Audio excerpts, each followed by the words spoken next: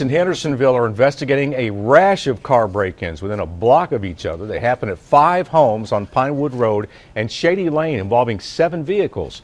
All of the break-ins are believed to have happened between 3:30 a.m. and 7 a.m. Monday. The thief, or thieves, got away with car speakers, several jackets, and a pocketbook. Police say 6 of the 7 cars were unlocked.